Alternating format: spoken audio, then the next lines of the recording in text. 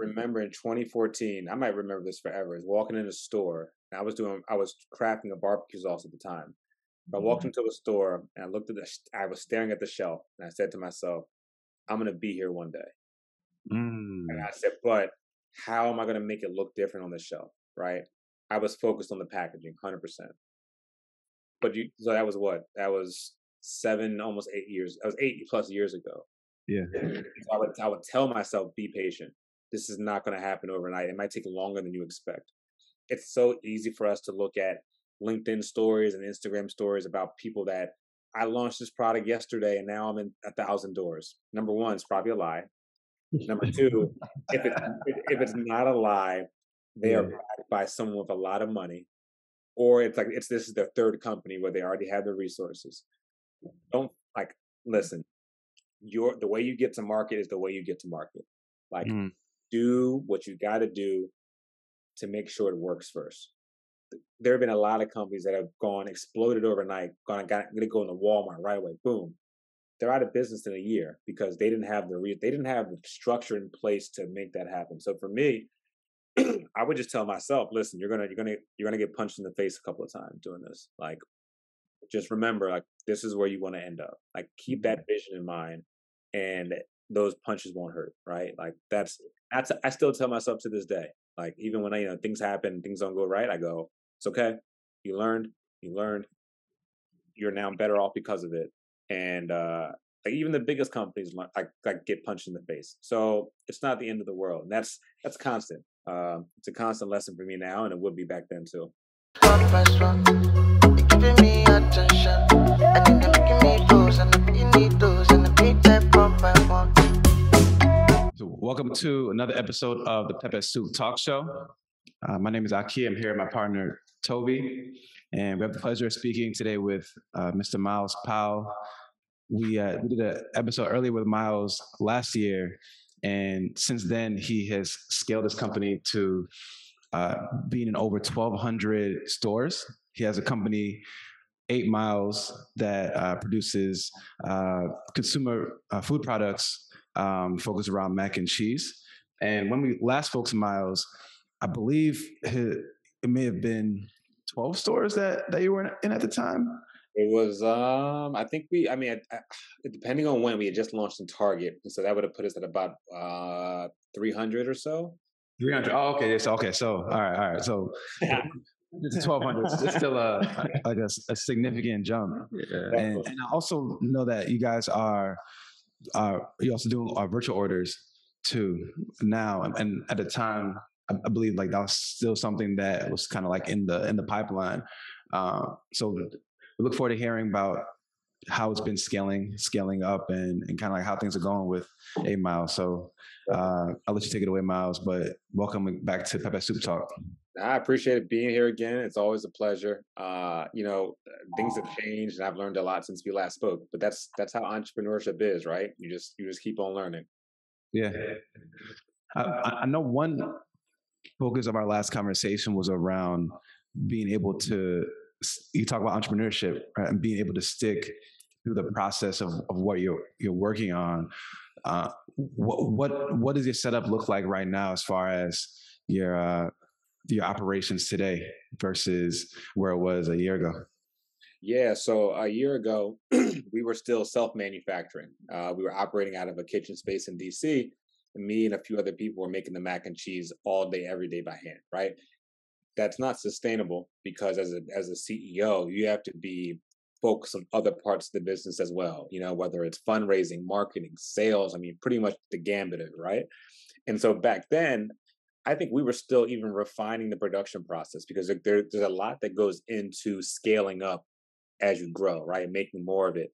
And what happened was when we kind of hit this critical mass point of, listen, we're running out of capacity where we are. I'm spending 16 hours in the kitchen. Other parts of the business we're not paying attention to. How am I going to restructure things that that it's going to be a sustainable model? And so what we did was we end up co-packing. So we found a manufacturer in Texas that's making the product for us. And that allowed me to now focus on growth and profitability, things that are really important. But with that change, you're now going from being inside the business to being like top down, looking at the entire landscape, which is a crazy different mindset, right? Like, Mhm. think about it. I used to my whole day was like, okay, I need this much cheese, this many eggs. I got to make sure this equipment set up, et cetera, et cetera. To being okay, I got to hit a certain goal by next month. I have a meeting I want to plan with this person, or I got to think about my marketing strategy. So it's been a completely different shift from when we first spoke. True. Yeah. And so I feel like there was a drastic change since last time, and there's a lot of elements we want to touch on. But one of the biggest components, at least for entrepreneur, you're always working that 9 to 5, and also balancing your job component. And I believe it was on your LinkedIn or somewhere you had a post you were able to move away from your 9 to 5 and focus on it full time. And then it looks like right after the expansion kind of went off and just so many milestones, no pun intended, was hit since the last time you've been here. So what was I guess the critical point? What was that flip, that switch? You're on the ground for, I think, 10 plus years, but Yeah. now between, the 10 years plus versus a year now, the launch is just completely different. How did that happen? What was the flip? Yeah, so I'll bring y'all back to 2017. I had moved to DC to grow the business. I was still working full time, but I wanted to really start to make, quote unquote, make some money, right? Turn into an actual business, not a hobby. At the time, I actually quit my full time job because I just felt like this is the only way to do it. Two things that were different then. Number one was I didn't know how to grow a business. And so when I quit, I didn't really have a plan. It was just like, I'm going to quit and figure it out. Number two, I think at that time, at that age, I was still really attracted to the allure of being a full time entrepreneur, right? The supposed freedom, not have your own boss, all that stuff. Unfortunately, because I didn't know how to scale a business, I didn't have the resources around me. I ended up getting a full time job after 4 to 5 months because I burned through all my cash. There wasn't significant growth, and I said, "Yeah, I gotta get some money in my pockets again." And so what it did was though, I was able to scratch that itch, right? That knowing what it feels like to be a full-time entrepreneur. But now I'm going, okay, when I do this again down the road, I'm gonna be in a better position to be successful. And so you fast forward 4.5 years later, right? I'm in this position where we were in Target at the time. There were a couple of other retailers that expressed commitment. And because of that, I knew capacity standpoint, I didn't have the time of the day to do both. It would be impossible, and if I tried, I would burn. Everything would just collapse. And I made the decision to say, you know what? I now have a much better vision of what I want to do, how I want to do it. I've got the momentum. I don't have that. I don't have the contract saying, "Hey, here's $1 million. Quit and you'll get it." It was more of like, okay, I feel where this is going. I know Mm. put my time to it that we're going to be able to scale quickly. And that's exactly what we did, right? We went from doing like 8,000 a month in revenue to 30 to 40 for that 40,000 a month a couple of months later. Wow. But that momentum had started prior to quitting. And I think that was the big difference from last time. Gotcha. Gotcha. Miles, when you think about going from, you talk about like the allure of entrepreneurship, and you also talked about starting a business versus like scaling a business. And I feel like those are two different skill sets. Like when you're in the kitchen, you're making the mac and cheese, like you're doing all the measurements, like you're sort of like in control of all like the day-to-day like nitty-gritty of like sort of being on the front line in a way. Yep. And then you make that switch to focusing more on the growth and what you guys can do to make sure that you're scaling.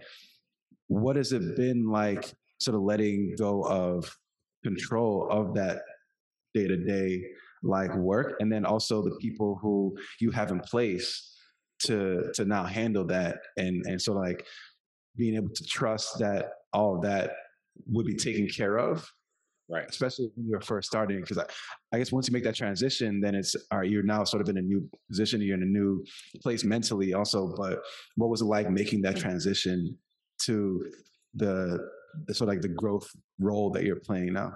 Yeah, so a lot of it's a mental game, right? So I think it's important in the beginning that you're on the front line because you need to know your product better than anyone else, how it functions, the benefits. Like you need to really have a really core understanding of what all that means. Because so when you make that transition, you have to be able to translate that to people that you bring on to support.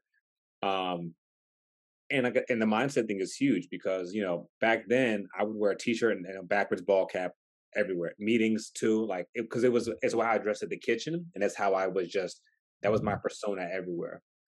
When you start to transition and be more, you kind of go from being owner to CEO, where Yeah. you go, okay, I gotta wear the tie, right? At sometimes, right? I gotta have a different outlook on I gotta think of the business as a brand, not just a product.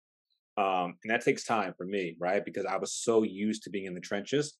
It was hard to bring someone in and say, "Hey, I would like you to run production for me," right? I need to trust you to do it on my behalf while I focus other things. You can't do that though if you don't know your product 100%. Uh, Mm. and a lot of it, and in terms of like who you bring in, it's networking. You need to talk to people. You need to find someone that kind of shares your values, is dedicated to their task just like you are, um, and you have to be comfortable with letting go. Which is, I know it's generic, but it's hard. Yeah. It's real hard, especially when you've been doing it for 5 6 years. To say, hey, you take care of marketing for me. I'm going to take care of this. But that's you have to do it because you can't if you try to do it all like I was doing, you're going to burn out. Number one, and Mm. there's certain things that you're not good at that you can bring someone in that's 4 times as good, right? And so also recognizing your weak points and filling those in with other people is going to help your business grow exponentially. I remember we had a guest last year who spoke about being a CEO for a company and how there is no real there's no book that teaches you like this is how you be a CEO, and you have different people who kind of go about it differently and pick up things along the way, and you have to you have to become a better leader, and also this you have to kind of figure it out as you go along. For you, like you mentioned sort of moving from like an owner to a CEO with your company. What have been the biggest lessons for you as you're sort of shifting into have you sort of shifted into this different role? I think is speaking with other entrepreneurs and thought leaders about your own confidence, right? In terms of future plans. I think it's typical, especially for folks who look like us. We put a cap on what we have, what we can do, right? So the typical question is like, where do you see yourselves in 4 years? It's very easy to say, oh, we're going to have a modest growth. We'll hit 15 million in sales because that's what most people do in this space. There's a certain, do it right, but you need to have the confidence to say, listen, we're going to be the biggest and best thing the grocery stores have ever seen. Mm. That manifests in itself. It gives you the ability to almost think creatively outside the box and be a bit aggressive too. Because if you think of all the most successful companies you encounter, that's what they do. They set a really high goal, but they put a plan in place to achieve that goal, and that's the CEO mindset, right? And you want to be able to invigorate other people on your team. Like you want them to share that vision with you. You're now not thinking about next week all the time. You're thinking about next year, 5 years down the road, what footprint you want to leave as a brand. Like what you think? Okay, what if when people say 8 miles, what do I want them to think of? It used to be I want them to think we have the best mac and cheese. That's product focused and that's cool. But what about the brand? When you start thinking on those levels, you transition away from the day-to-day owner to this 5 10 year CEO, which is critical.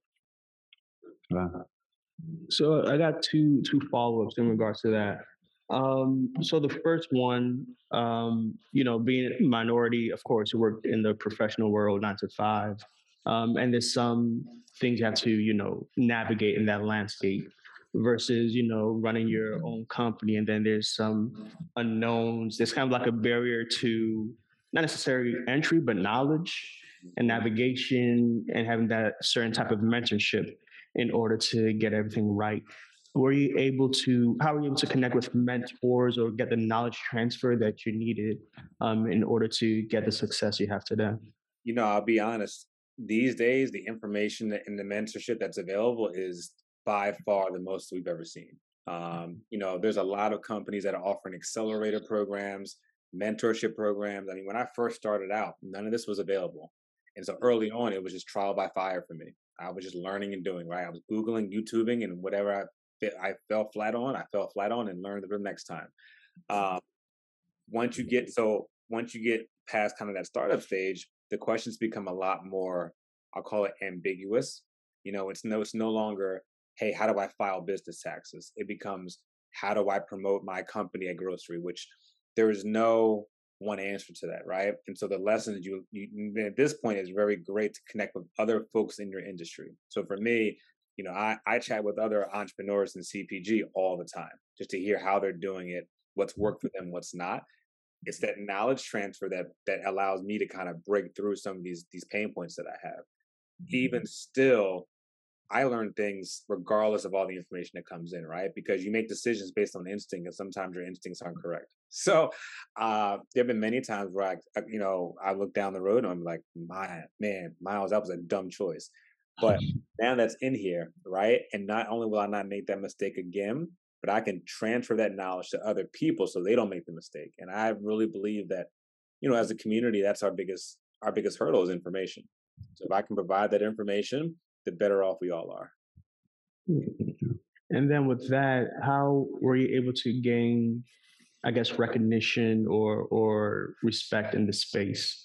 Everyone, it kind of becomes a tag phrase. Everyone wants to be an entrepreneur, but there's not a lot of people that want to put the work or the grit into it. How are you able to provide that kind of persona? This is what it is, and get that respect from your peers to actually want to help and provide the guidance. I think it was knowing why I'm doing this, because it's easy to sniff out someone who's just doing it because they think it's a cool idea. The separation is those folks when they hit a wall or barrier, they're probably going to crumble because they're going to say, you know what, I'm going to this is not working as planned. I'm going to create a new idea. But for someone like me, where it's tied into my upbringing, it's tied to my passion, there's no such thing as crumbling at the wall, right? You got to punch through it. And other people that are not, just people in general recognize that, right? You know the people and the brands that you follow because you really believe in what they're doing or you feel their passion. And that showcases, I'll call it validity, right? Because people say, okay, they're about it. Like, I know they're doing this from the heart, and let's support him or her however we can because I believe in what they're doing. You're still going to have people that don't fully understand. They might discredit what you're doing, right? But if you can stand firm in what you're doing and why you're doing it, you're going to get that recognition. People are going to just be naturally attracted to your story. Right. And one last question, just from the initial statement you made. You said, initially you were working on the product. You have to make sure your product is A1, can stand on its own. So once you were able to establish that, you said you're working now on the brand. What is the brand? And if you can kind of talk through or walk through what's the process of molding a brand, or what's the idea you have so far, and how's that going? Yeah, so I did it backwards, unfortunately. So when I first started this company in 2015, did a very, very small brand. I crafted the brand like kind of top, how do I say it?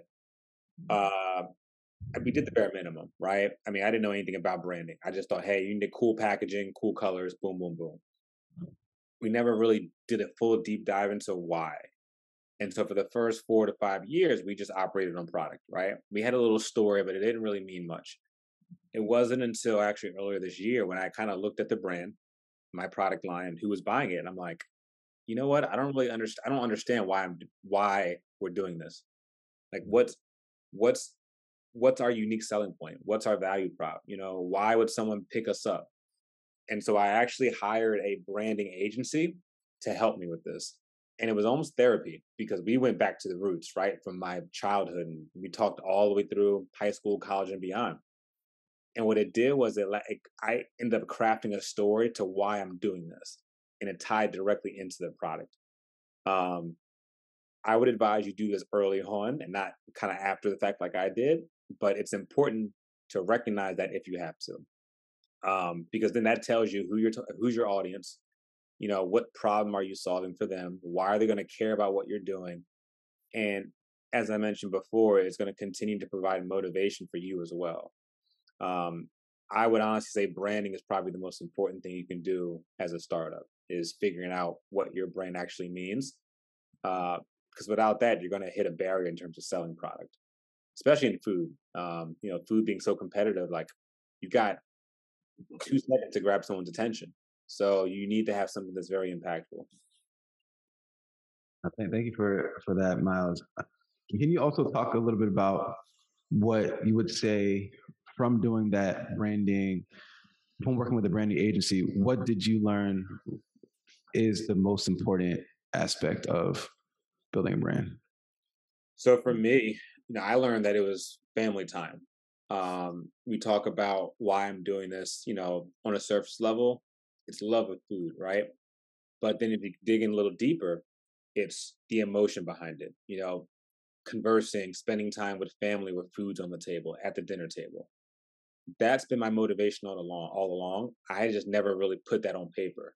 Mm. It was like, okay, I've got these really core memories of growing up with my family at the dinner table.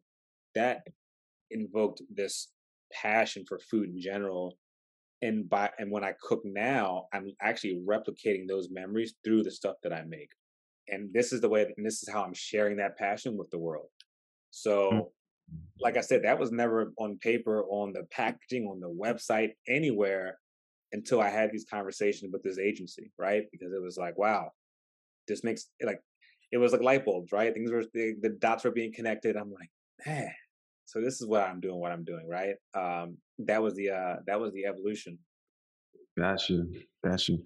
And then again, I know that you are also now selling virtually as well. You sell online too. What was it like putting that in place? Because I know that when we had spoken last time, we had spoken about some of the challenges around working with food and being able to sell food online because it's a little different than other kinds of products.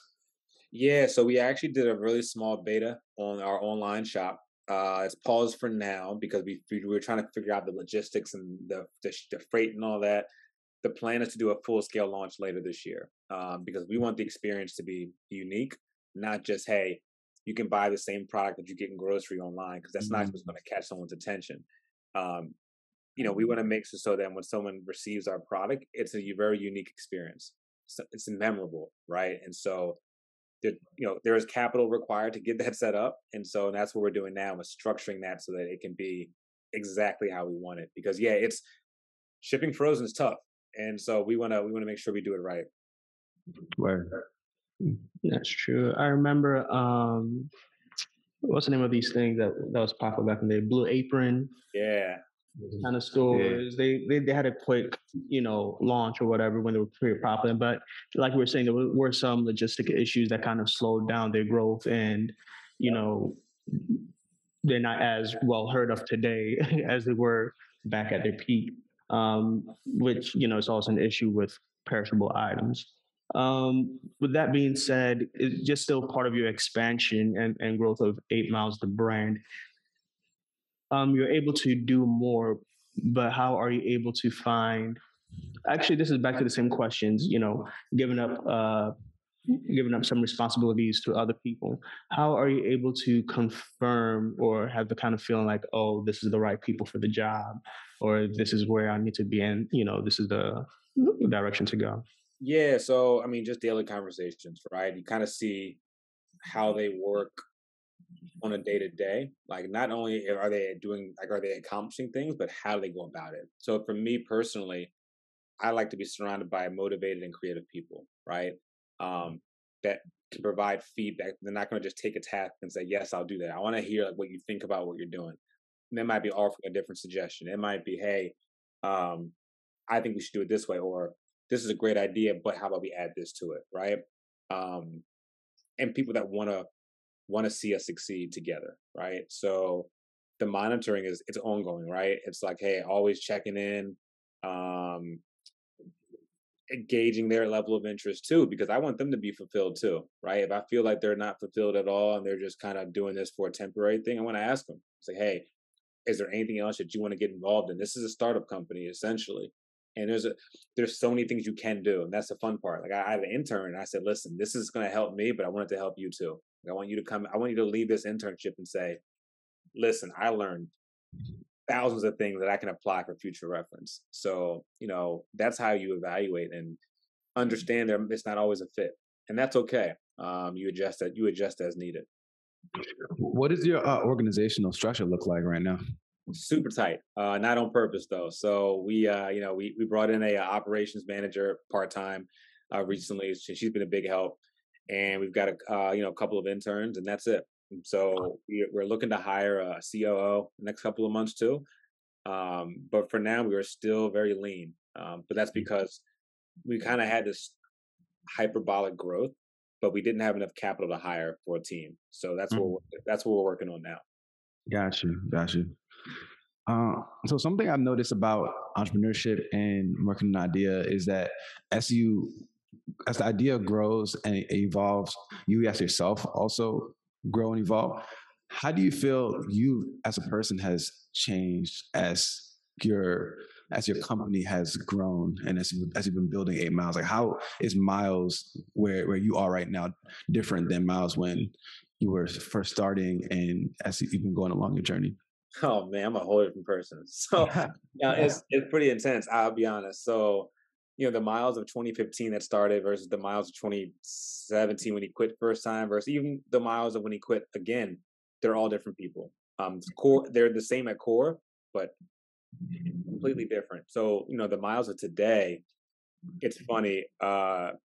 Doing this is extremely stressful. Like I always tell people, listen. That's why I say like know why you're doing this because you're going to go through the ringer. Like you're going to get tested. Because of that, at some point I realized that it was all consuming in my life. Like if there was something bad happening at work, that was my last thought before going to bed. My first thought waking up in the morning. And it became so consuming that I began to worry about just my overall mental health, right? I mean, from a physical standpoint, I was always working out to make sure I was good there, but mentally, like it got to a point where I said I need to adjust how I think about these things.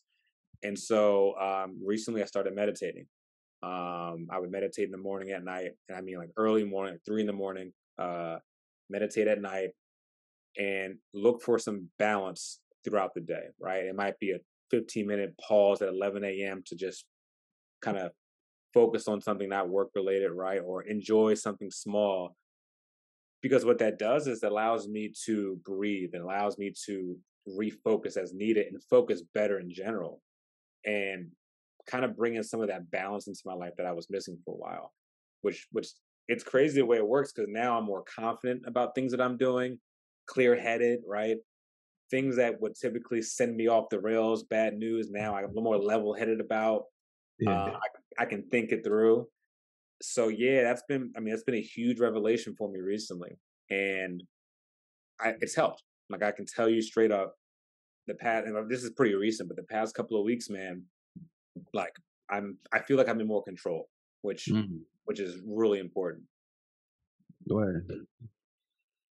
So how do you feel? You just said it's very tasking. How do you feel you're able to, um, I guess, separate Miles the businessman versus Miles the personal life?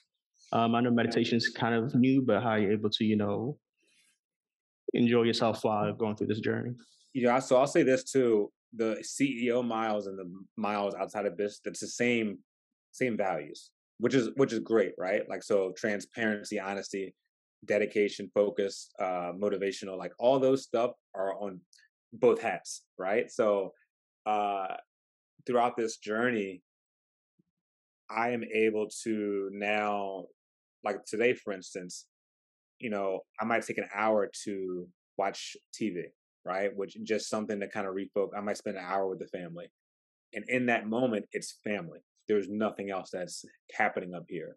That wasn't the case before. I'd be distracted thinking of other stuff, and you can't focus on what's important.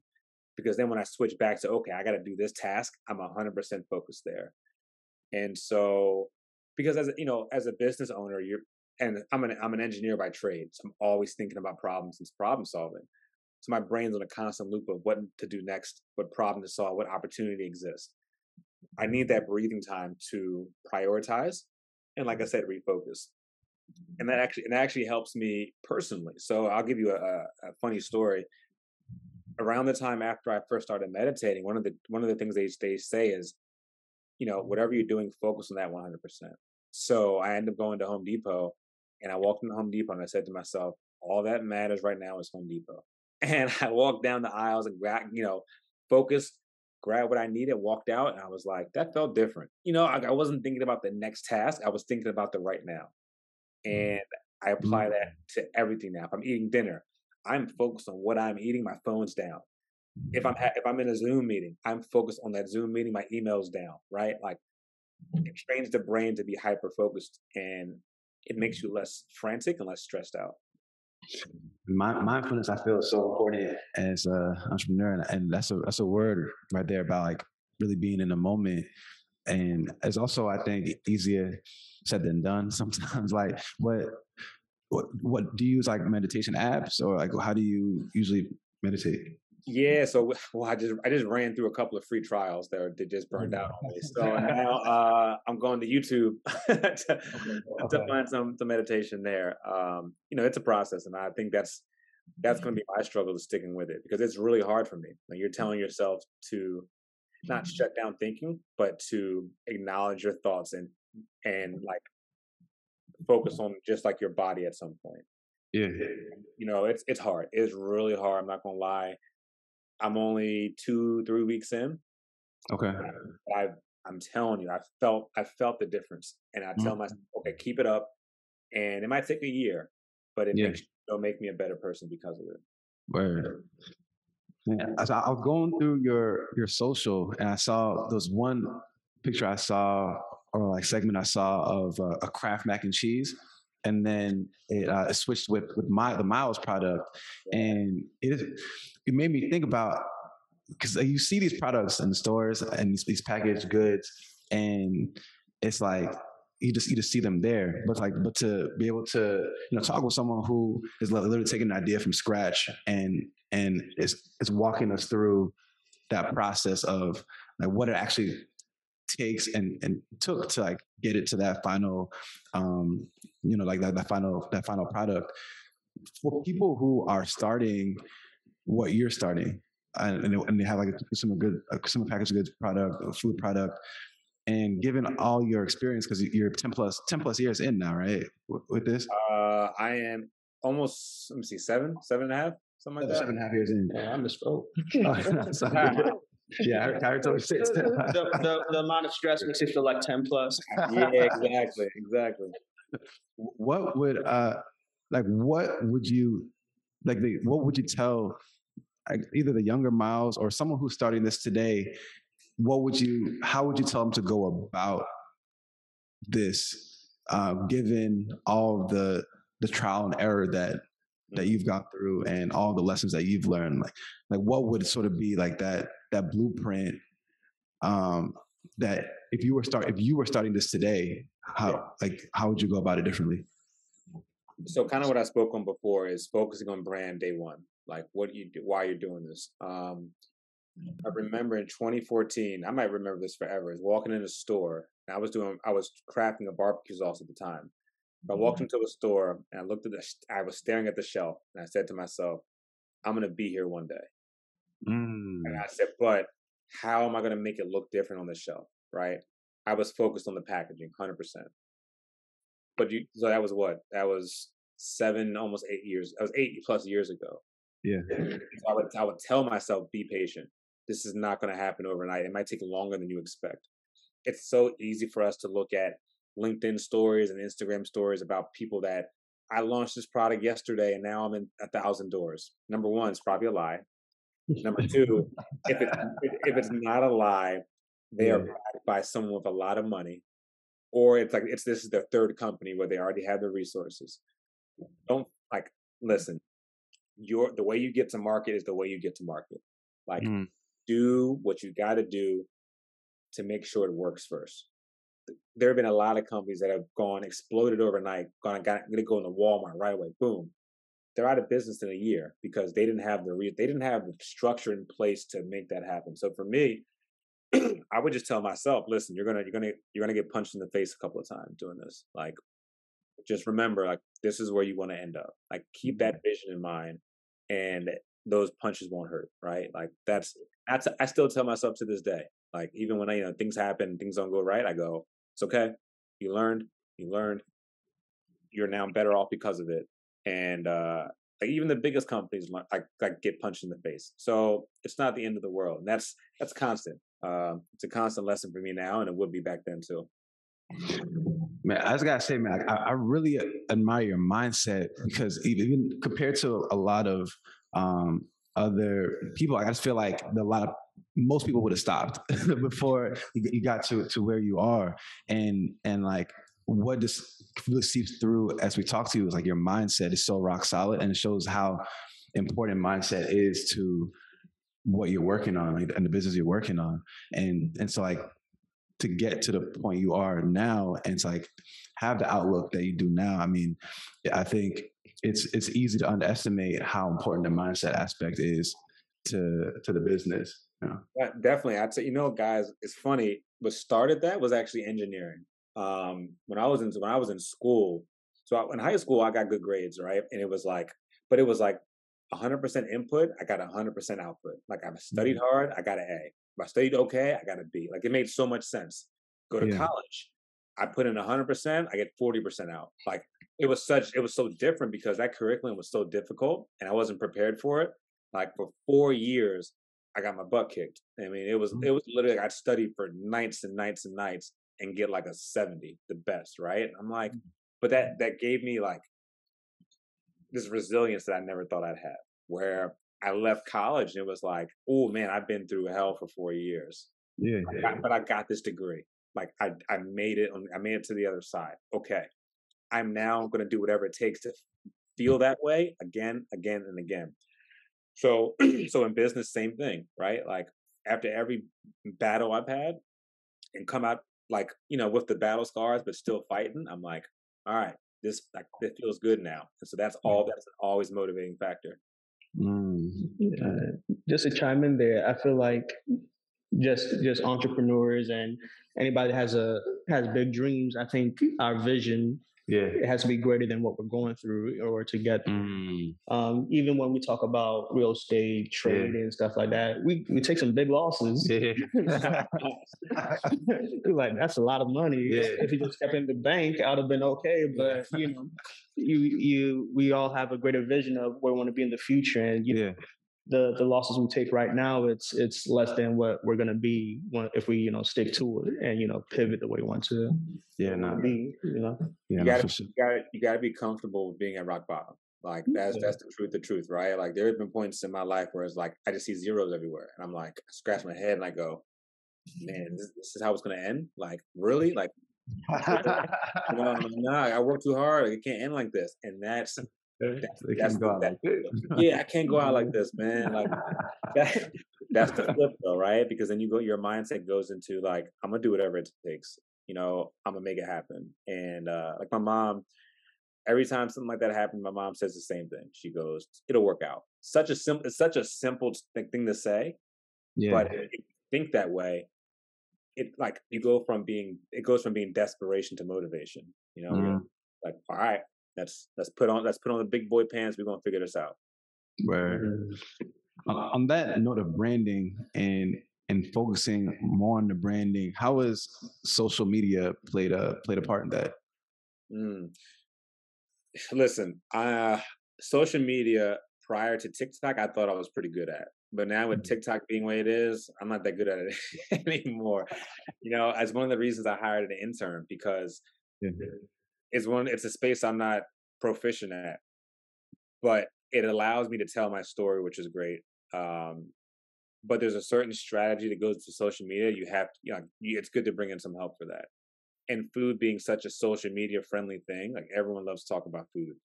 That's one of our key ways of talking to our consumer.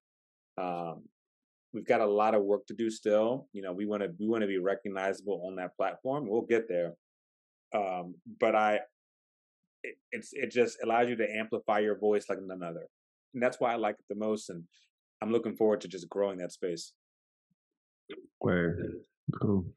And then, you want to? Yeah, sure. So one of the evolutions of 8 Miles, I remember way back when you first started. I'm not sure if we talked about this in a previous interview. You had the barbecue Yeah. sauces on your product line, and then you switch over to the mac and cheese. Yeah. And in terms of expansion, since you're in this good place, do you have any other product offerings or different things you want to incorporate? Yeah, most definitely. So, us being a comfort food brand, what I do is I think of, okay, what items on the dinner table did I get most excited about as I was growing up? Uh, One of the things that I want to introduce to the market is shrimp and grits, frozen, right? So, like, it's these items that are just pure comfort and happiness, clean but happy, right? Like, I want it to be an item that you remember eating but everything that you ate came out of your mom's pantry. Like, there wasn't any foreign substances, no fake stuff. Like, it's all real. Because I want someone to walk down the frozen food aisle and go, "What is that? Oh my god!" And they have flashbacks. They go, "Oh, I remember my mom's shrimp and grits. Right now, I can't cook it because of whatever. My mom's not. I moved out of the home. I want to replicate that emotion. Boom! I want to get 8 miles. So that's exactly what I want, because frozen right now is all about convenience. You walk down the aisle because you're desperate to it. You're like, I don't have time to cook. Got to make something quick. I'm gonna grab it off the shelf, as opposed to, I can't wait to buy this because it's like ice cream, right? Like, you go to get ice cream because you're happy. You're like, I'm getting ice cream today. I want the same feeling for a frozen meal. So, shrimp and grits definitely coming soon. We're thinking about a premium breakfast line down the road too, and a couple of other items as well.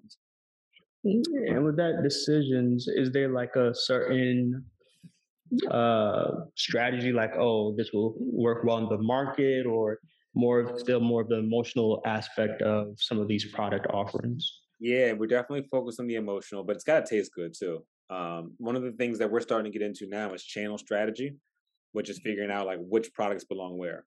Because early on, it's just like whoever wants to take it, sell it wherever. But then you start to realize who your audience is and where they shop, and that's part of this whole rebrand thing too. It's like, okay, who enjoys our mac and cheese the most? Where do they shop? Why do they shop? So there might be a case where the shrimp and grits is only a Midwest and South in the South thing, not West Coast, right? That's what we're doing now is figuring out placement for the Mac as well as other future items.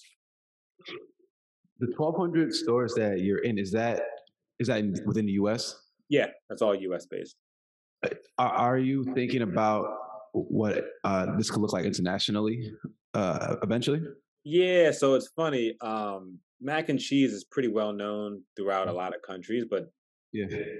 taste preference is different too. So there was a guy that I met from Canada. I asked him about my mac and cheese, and he was like, "Oh, we don't like American mac and cheese; it's too cheesy." And I was like, "Too cheesy?" Like that's the stuff you got to think about.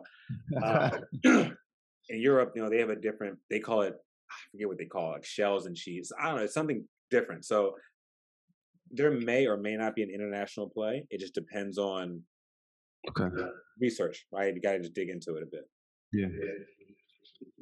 All right, so I got one more question for you, Yep. and we didn't ask you this last time, so we got to ask you this time, and that is jollof rice, Nigerian or Ghanaian jollof. What do you prefer? Man, I feel like this is a trap question. Okay.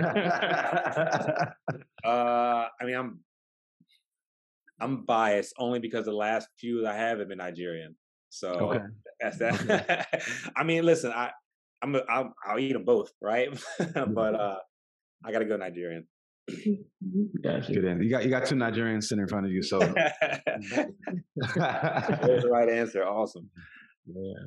And then just one other thing. So with the different product offerings, I know you started with frozen foods. Is there any visions of creating like a restaurant or any sort of Yeah, those?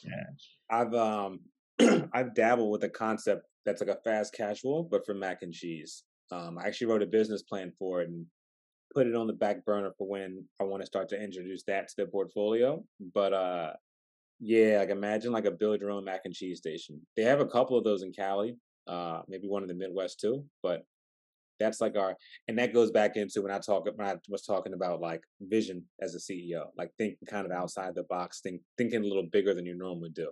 So that's what that's there for as a future plans. And in terms of vision, if you're able to share, what are your your again, if you're free to share your big plan or big visions for mac and cheese overall in the next 5 to 10 years? Yeah, so outside of just consumer packaged goods, like, we want to be in everywhere we belong. I think that's a key distinction. Like we want to be, it might be 5,000 doors, it might be 10, it might be 20, depends on where we fit. We want to have 4 to 5 different products, so mac and cheese and 4 others. The mac and cheese bar that I mentioned, I want that to be at least a number of locations. And then for me, which I haven't figured out the format, but I want to be able to have this educational component of entrepreneurship and teaching it to folks in, maybe underprivileged communities or just communities in general where there's so many good ideas, but they don't know what to do with those ideas. Like, I mean, everyone has an idea, I feel like, right? And they may wake up and be like, "Oh, I had this cool concept for this." If you don't have the resources around you to teach you how to manifest that, it's going to die alone. And the educational piece for me, I think, is so important to kind of create that generational wealth and that impact. And so, being done what I've done and been what I've been through, man, I've got so much to offer. It'd be so selfish of me to just keep it to myself. So I really want to start to provide that kind of give back program, that mentorship program that does just that. Now, Marv, I mean, we really appreciate you sharing your knowledge, and like you said, like you've seen so much now, and like you have so much knowledge and wisdom that you've gained from your experience, and so it's really an honor to have you on the show and to be able to see the progression. And I hope that when you hit the 15 mil in sales, along with other goals too, we can continue you continue to share what that journey. Oh yeah, definitely. Because next time you guys talk to me, I'll say the same thing. I'll be like, "Man, I was such a different guy in 2022." Like it's funny, man. You don't know what's happening. You don't know what's coming up. But it's a joy though. Honestly, I talk about the stresses a lot, but this is what I was built and meant to do. Like I feel it. This is like I love the journey. That's my whole thing. Is I'm so easily motivated that when there's like I'm always love goal seeking. So when I can create those lofty goals and go after them, that just like gets me going. So, but no, listen, I enjoy talking to y'all, and I hope you know that I got now a taste for jollof rice. So I'm I might have to try to cook something up here later today. Okay. You got a good West African spots. Yeah, they got a couple, right? Yeah, man. I might have to hit one up because that's what I'm saying. I got a craving for it now. And if you want to just leave our audience with just a couple of words, just as they're going off and doing their own ideas and working on what they're working on. I'll reiterate. I can't say it enough, but know why you're doing what you're doing. Number one thing. Don't be afraid to fail. Don't like write everything down. Right? Like you should have notepads of thoughts and ideas, and recognize early on that may not be a smooth ride, but manifest the end goal. Like say, be so determined and dedicated that no matter what, that's going to be me in 5 years. Combine those things, like you can't be stopped. Man. Yeah, thank you so much again, Myles. No doubt. Appreciate y'all having me. For sure.